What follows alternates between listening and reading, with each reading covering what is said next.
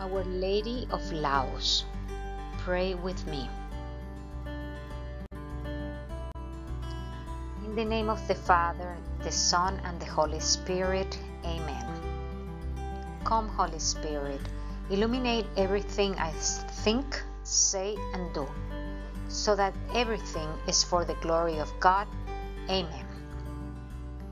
Comforted by those who love me, Jesus turned to them and said, Daughters of Jerusalem, do not weep for me. Weep instead for yourselves and for your children. Luke 23, 27-28.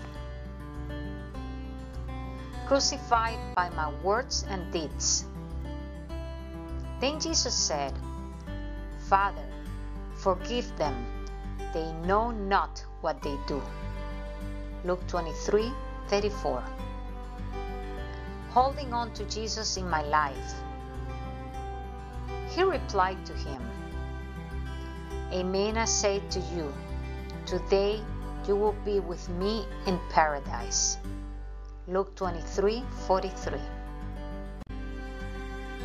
Our Lady of Laus, apparition to a 17-year-old shepherdess named Benôite Rencurel in Saint-Étienne-le-Laus, France, in May 1664. Benôite saw a beautiful lady holding a child in her arms and standing on a rock in the valley of Laus, where Benôite was guarding her neighbor's flocks and praying the rosary. Benôite made the beautiful lady smile after offering to share the hard bread she had to eat that was softened in the nearby fountain. Benôite's desire to hold the little child made the lady smile again, but the lady left without saying a word. Over the next 4 months, the beautiful lady, whose name Benôite did not know, returned daily to instruct her on her mission.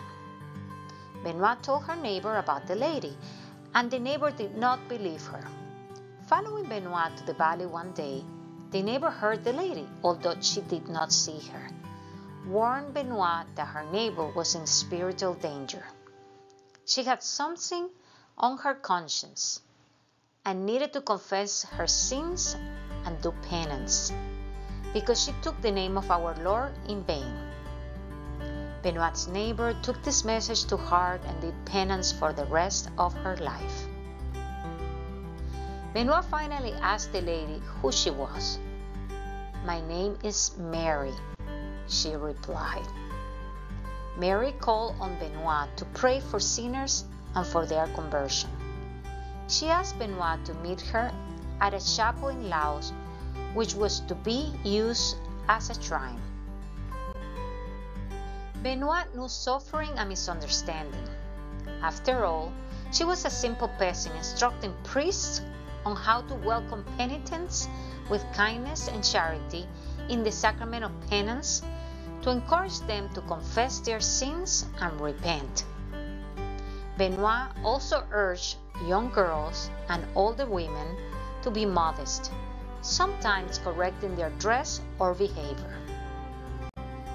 Benôite became a third-order Dominican and received visions of Jesus in his Passion from 1669 to 1679.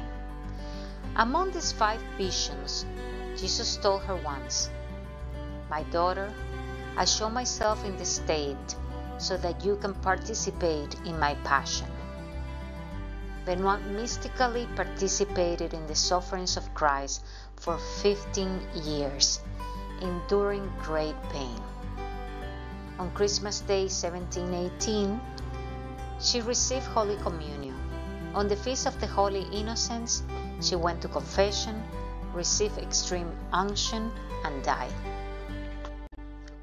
In 2008, Bishop Jean-Michel de Falco Leandri, the Bishop of Gap in the French Alps, celebrated a special Mass to announce the Vatican's approval of Marian Apparitions in that diocese that occurred between 1664 and 1718.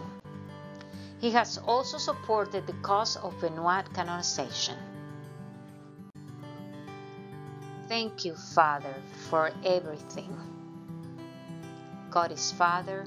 God is good. Good is everything He does. We know that all things work for good for those who love God, who are called according to His purpose. Mother, intercede for the physical, mental, and spiritual health of the sick, and for those who take care of them. Jesus, I trust in you.